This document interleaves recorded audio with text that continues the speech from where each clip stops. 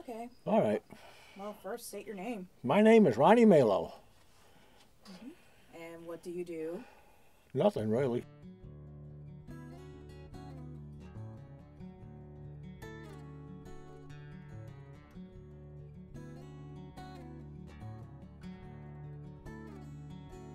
I'm retired.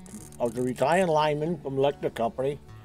I took up a hobby as stained glass work when my wife was nagging me about it. Yeah. It all started off before my granddaughter, the producer right here, was born. She wasn't even thought of. We took a trip down the Cape and looked at a little gift shop, and there was a little manger in there. Was just made of plastic. So I said I can make a better one than that. So eventually she started nagging me. Well, not nagging me, but asking me nice, where is it? So in those days there was a store down city. I think it was right where the Johnson and Wales is now. Used to call American Handicrafts. Used to have everything in it, glass and all kinds of stuff, leather, anything you wanted for hobbies. So I went down, I got a book on how to cut glass and how to do it, and I got some glass from an old window pane over here. Used to do windows. So he said, go to my trash barrel and take all the glass you want. So I took a lot of glass and I started cutting glass and how to do it, how to cut curves and stuff like that. And then I finally got enough courage up to start cutting the colored glass, or they call it stained glass in those days. I don't know what they. And I finally made a manger. And then I made another manger and another manger, and I made another stuff and made some lampshades and all kinds of stuff.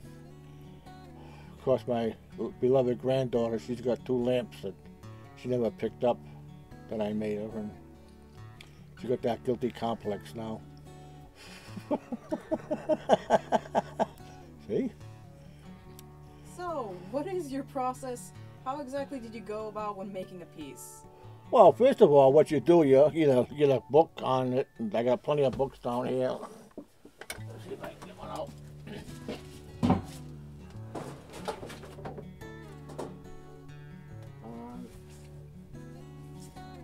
This here, or you got different things, you can, all kinds of, all kinds of, this is for a merry-go-round. You can buy the books, they're all patterns in them. Or you can go online and get patterns from Spectrum Glass.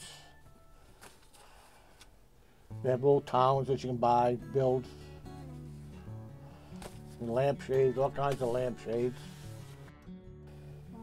What do you like about stained glass? Oh, it's relaxing. To me, it's relaxing. It's something to do. I can sit down here and think about something I can do with it, and gee, can I bend it this way, or can I make a cut a piece this way, or can I make certain things out of it? You just try it. Oh, what do you dislike about it? You bleed a lot. You go through a lot of band-aids, let's put it that way. You get these little, after you cut the glass and stuff like that, you get these, what they call shards. And you can't really see them till you put your finger on them and dig them out of your finger. Well, what inspires you when you make a piece? I don't know, it's just something like, I saw, well, let me try this here. Started expanding when I got retired, I bought myself a kiln, which is this over here.